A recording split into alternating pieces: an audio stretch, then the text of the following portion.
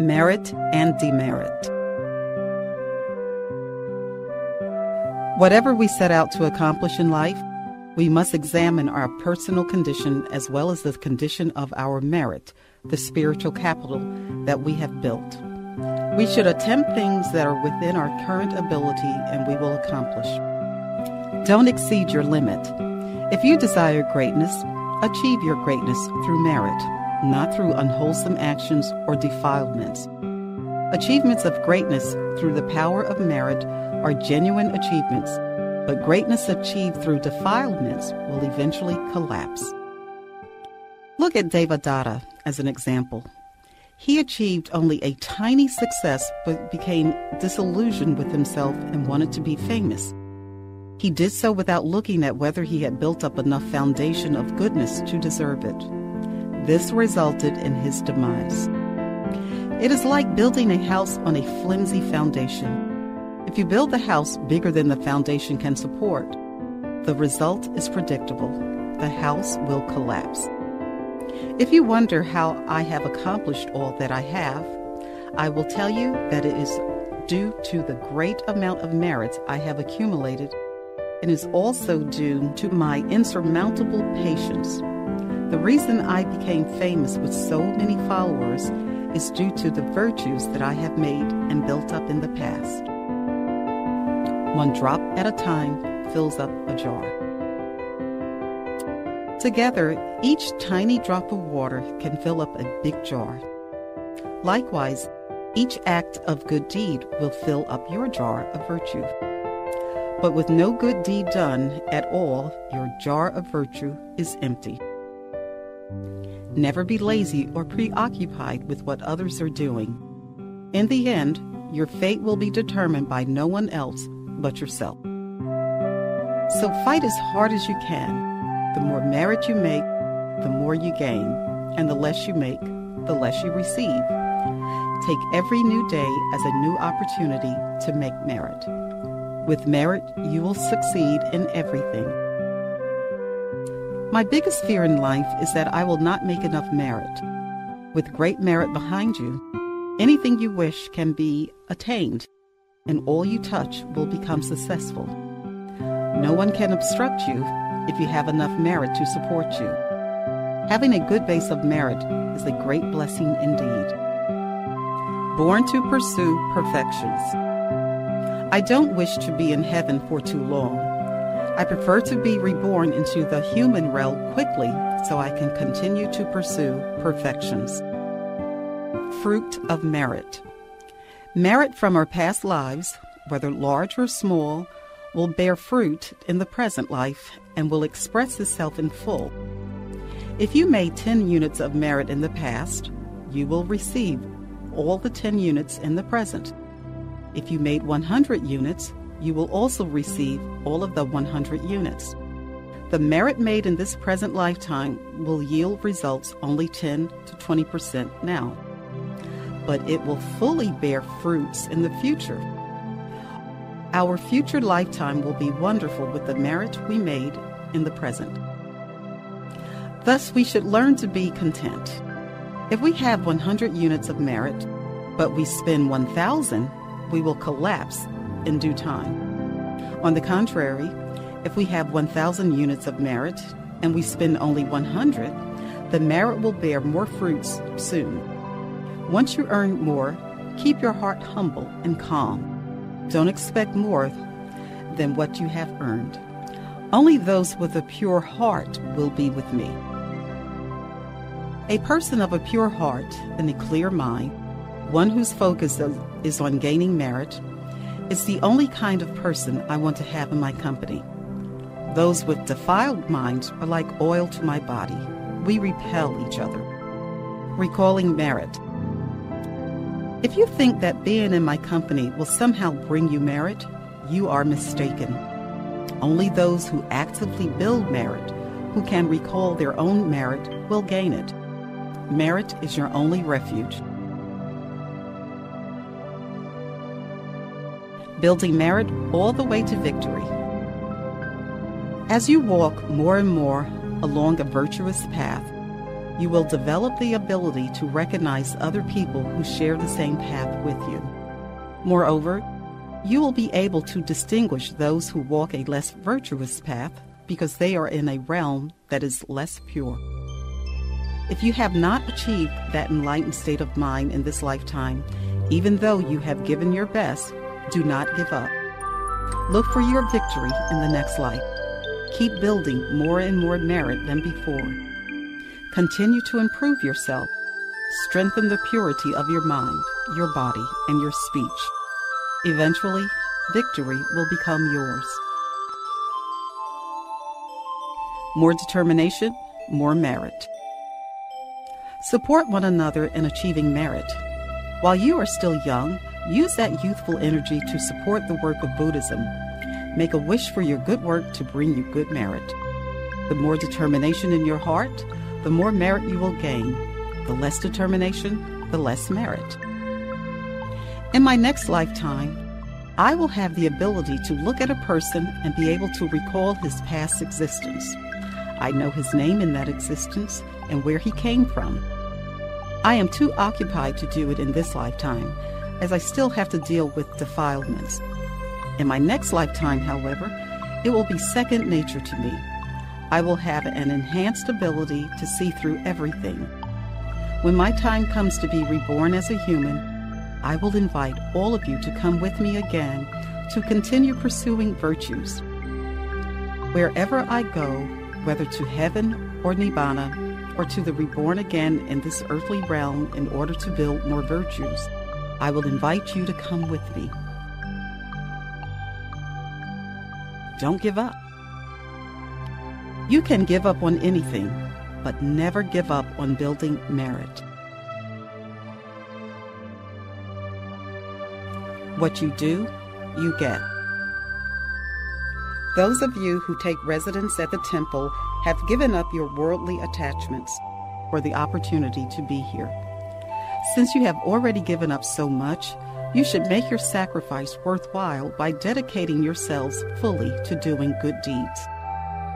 Chores and tasks are everyone's responsibilities. We should help one another.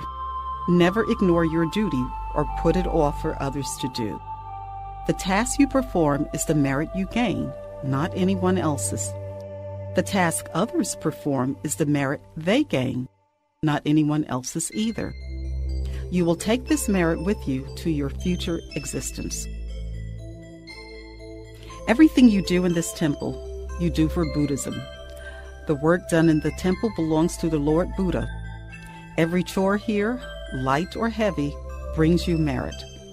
So if there is work to do, help each other finish it so you can find more free time to practice meditation, to read, or to broaden your knowledge so that you can become an educated person and be able to relate with others intellectually.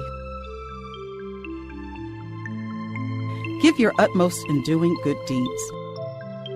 You come to the temple because you have one thing in mind, to build virtues and to gain merit, creating benefits for yourself.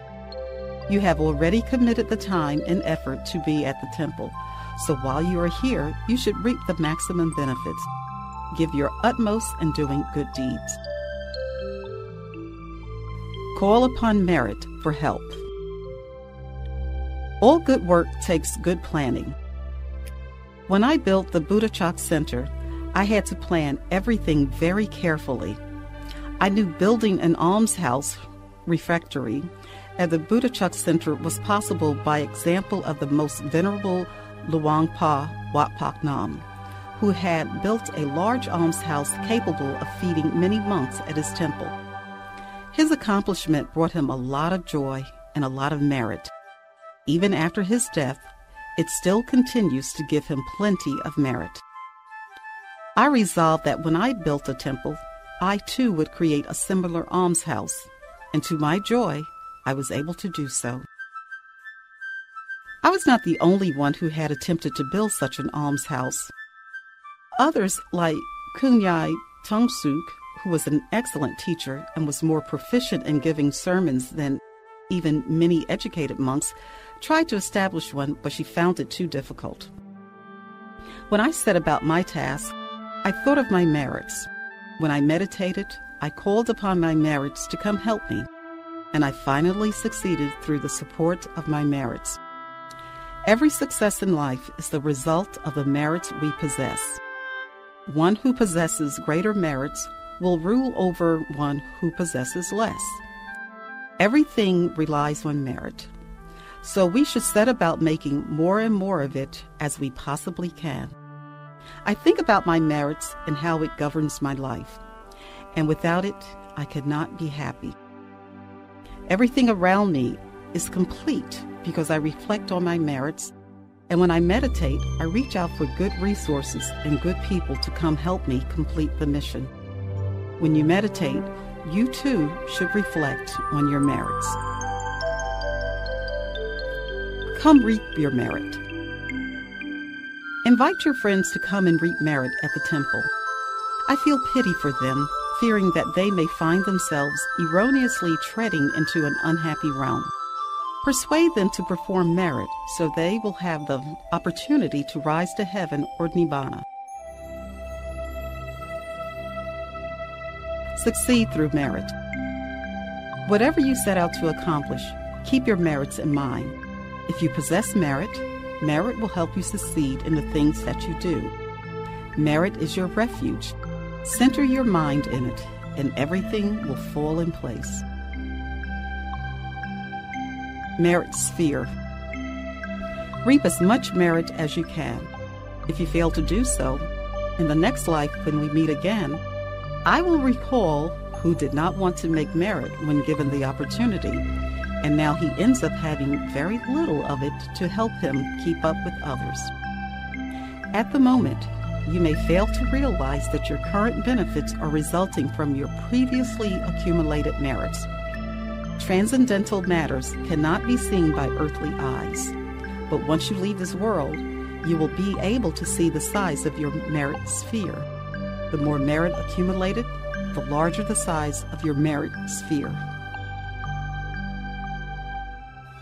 In the front row.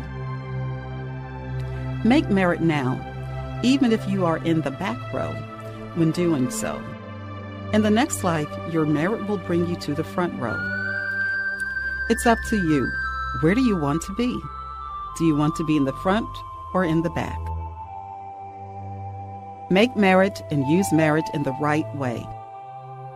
In order to establish the Buddhachak Center, I had to fight all the time. Initially, it was with the boat thieves. Even now, there is always something to resolve. But through it all, I kept my heart pure by thinking of the merits I have made in the past, the merit I am making in the present, and the merits I plan to make in the future. It gives me the strength to fight for my goals. This is using my merit wisely. In the entire world, no one can help me but me. How do I help myself? By creating virtue and eliminating evil within me. Accumulate merit. Each time you come to the temple, you gain a little more merit. It's like putting money in your piggy bank. If you do not come, you will not gain. Purified mind. As I converse with various people, I keep my mind always in its purified state, always centered in merit and in Dhamma. No greed, anger, nor delusions are allowed to defile me. In the purified state, I can see through to the heart of a person's suffering and its causes. With compassion, I offer them insight into their suffering, and in doing so, I gain merit. What they do with that knowledge is now up to them. Their karma is no one else's but their own. Even in illness.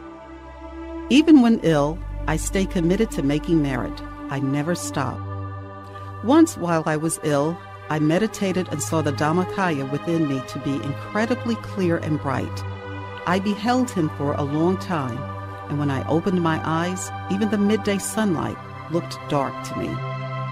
The practice of meditation is the most important thing. Remember this and meditate as much as you can. Stay in merit. When I find myself confronted with a serious situation, I keep my mind concentrated on Dhamma, concentrated in the virtue and in the merit that I have accumulated in my past lives to help me overcome my troubles. With merit, all obstacles can be conquered. No matter what happens, I am never frightened or nervous because I trust that my merit will help me. For instance, when the temple kitchen lacked supplies, I would center my mind in merit and reach out for my spiritual treasure to fulfill my need. The word lack should not be in your vocabulary as long as you have merit to help. If I ever complain, it is to remind people when things needs to get done, but my mind always remain firmly in merit. Merit power. Everything is determined by merit power. If we had nothing else but merit to our name, we would still achieve success. In this life, my mind is fixed on the quest for virtue and merit. The one thing which concerns me is that my merit will be less than other people's. This is the reason why I am so focused. I do not want to be the one to get left behind.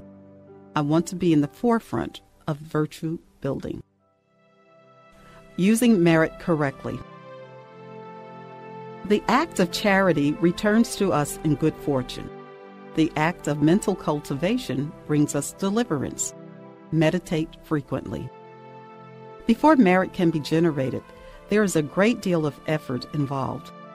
Merit making can be complete only when the following elements are present: faith, a good field of merit, an act of good deed, and the right combination of everything else. Since merit is not so easy to come by, do not waste an opportunity to acquire it. Preserve your merit and know how to use your merit the right way. Merit is your vehicle to success and happiness. Let merit be your refuge. Merit is my refuge. I love merit above all else because it is the one thing that can save me. Human beings still carry defilements. Sometimes a person can be good, and sometimes he can be bad. But merit is the one thing I can always rely on for goodness. Don't neglect merit making. It is difficult to be born as a human being.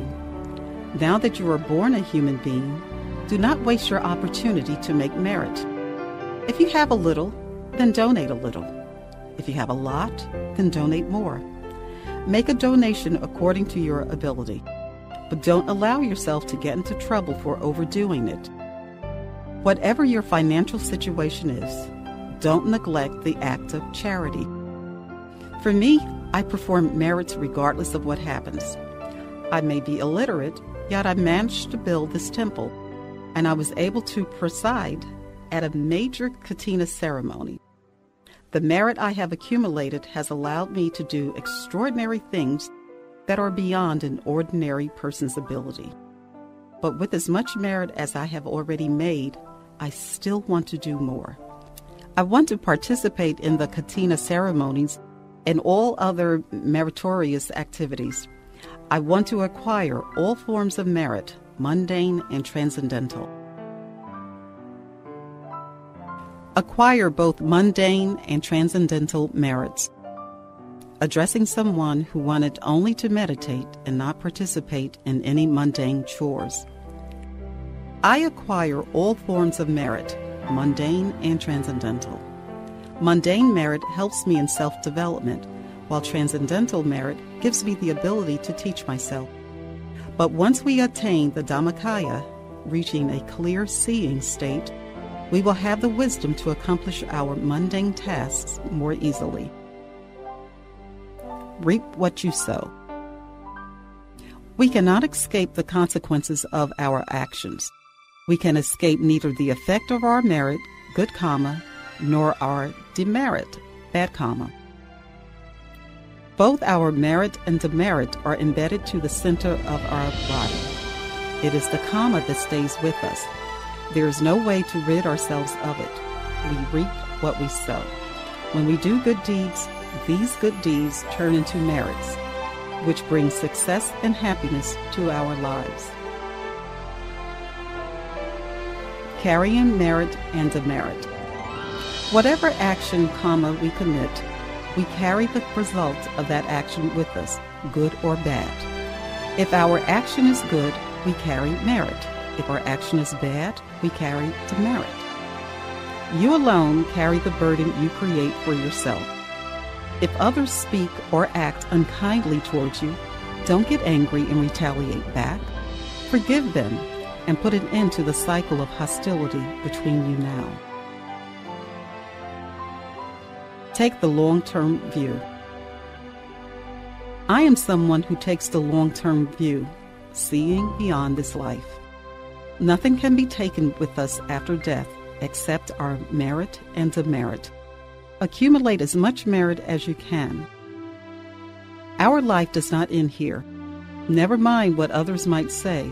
Ignore them. There's no use for argument. Let them realize the truth when their own death comes.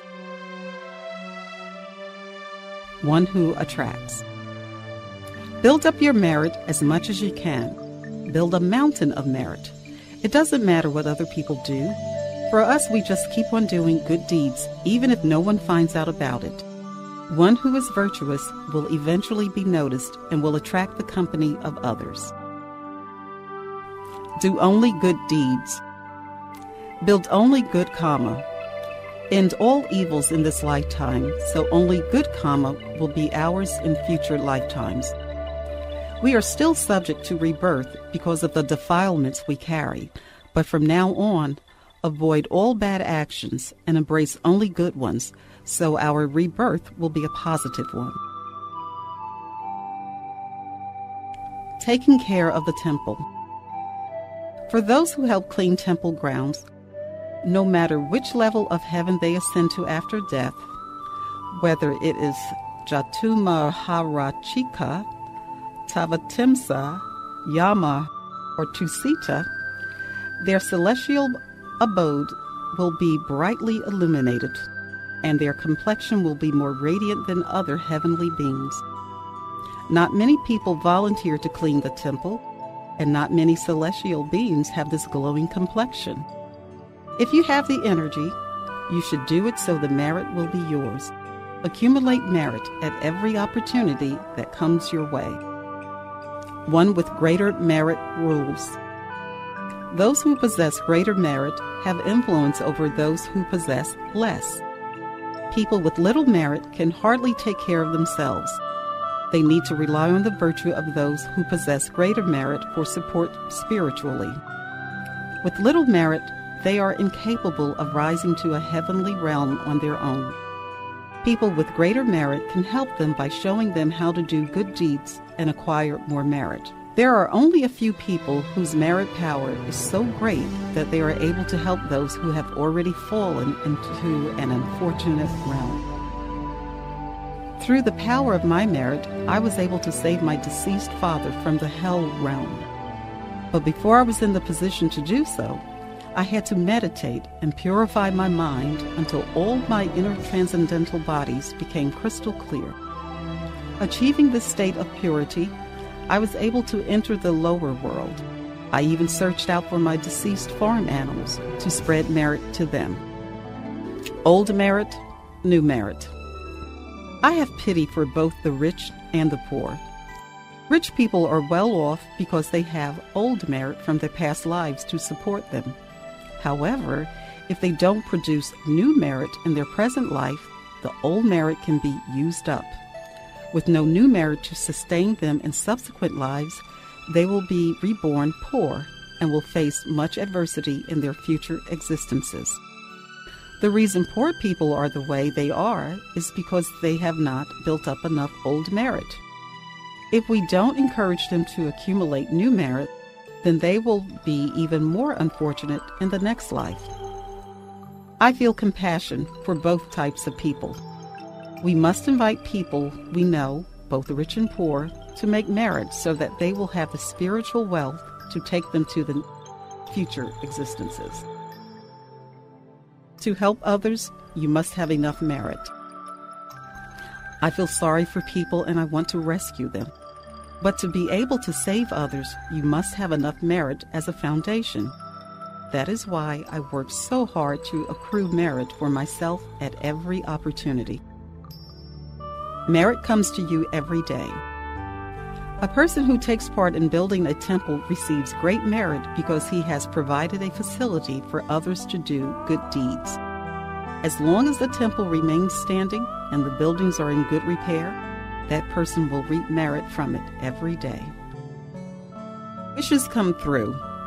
I made the following resolution while leading a robe offering ceremony to monks on the occasion of the Mako Puja Day, in which I was the ceremonial leader. Bring your mind to the center of the body and ask that tree sprites, air sprites, earth sprites, celestial beings from the 6 heavens, Brahmas from the 16 Brahma spheres, and the 4 higher Brahma spheres, and the beings from throughout the vast universes, to acknowledge and rejoice in the merit that I am making in offering this saffron robe. Let everyone share in my merit. Let Luang Pa Dhammachayo, Luang Pa Dadajiwo, and every monk at the temple share in my merit. May everyone receive merit with an open heart, and the more open your heart, the more merit you will receive. Those who fully open their heart to receive this merit will receive it in full. Those whose heart is only partially open will receive it partially, like water spilling away from a container. Merit is never wasted. While inviting people to attend the robe offering ceremony on Maja Puja Day, 1990, I delivered the following address. You can take merit with you. Even if you have only a little to make an offering, do it anyway. Little by little, your merit builds up, like putting coins into a piggy bank. If you are a billionaire, but you never made any merit, then after death, you will become empty-handed. Merit is the only thing you carry with you through the lifetimes. Merit is never a waste. As for your worldly possessions, they no longer belong to you once you leave this world. Someone else will be using them, or they will fall back into the earth. Due to merit. I invite others to perform charitable acts because I love merit. Merit is the virtue that will free me from suffering.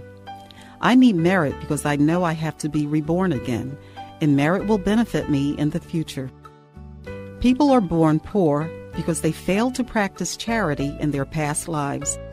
By inviting them to practice charitable acts, they will earn merit, and we too will also benefit from their merit. We make merit as a team. Nobody will be left out. And when we are reborn, all of us will come together again as a virtuous community. We will be free from bad people. Surrounding ourselves with virtuous people ensures that we will not get into trouble. Help from merit. A lay person asked if she ran into obstacles and was far away from me, what should she do to get help from me through my power of virtue? I advise her to recall the virtues from the good deeds she has done and the charitable acts she has made, and ask the merits from these acts of good deeds to help her overcome these obstacles. Your merits can help you. If you keep company with immoral people, these people can't help you. Merit will guide us towards kind people who will come to our assistance. Youth is not a factor if you have merit. A layperson asked me for advice on how to handle a situation where he had to supervise an office where many people working under him were older and have worked there longer than he had. I replied that there is no need to worry. It doesn't matter if you have fewer years than they do. It only matters that you have more merit. It is merit, not age, that is a factor. We are the results of our merit. If we have more merit, we become the leader. Merit is the determining factor. Short life, long life. A guest asked me to tell her why her husband had died young. I replied that he died early because of his karma. In his past life, he committed numerous acts of killing and cruelty to animals. He had to face his karmic retribution, which caused him to die young. Someone who lives long, such as in my case, is due to abstention from killing or causing suffering to other beings in the past life. But remember, everyone must die sooner or later. There are no exceptions to this rule. Build up merit. A layperson expressed a desire to go on a meditation retreat, but was concerned about her grown son being left alone. When a man and a woman are in love, the world becomes a colorful place filled with sweet beauty. But once a first child is born, every day is a quarrel. If you don't want a heavy burden, then don't have any children. But if you have them, then you must accept full responsibility. You can't desert them. As for me, I have no one with which to concern myself with, except my merit. In each of us, we carry merit and demerit, and we must do all we can to increase the merit. I'm a fighter. I never back down from problems until I find a solution. But when you are asked to help someone, first take a good look at yourself and determine if you are really capable of helping this person. If his problems are beyond your abilities to solve, then accept that and practice equanimity. You cannot help someone who will not listen. It is up to his own karma. As for ourselves, we have to make the best with what is given to us. Merit and demerit are the only things we can take with us. Addressing the former governor of Saket province, Thailand, when he visited the temple. When you enter the temple, even a dignitary should leave his rank and title outside because these are earthly mantles. They are not things you can take with you when you die. They are merely masks, and once removed, you are no different from anyone else. Nothing in life is significant except merit and demerit. They are the only things which matter.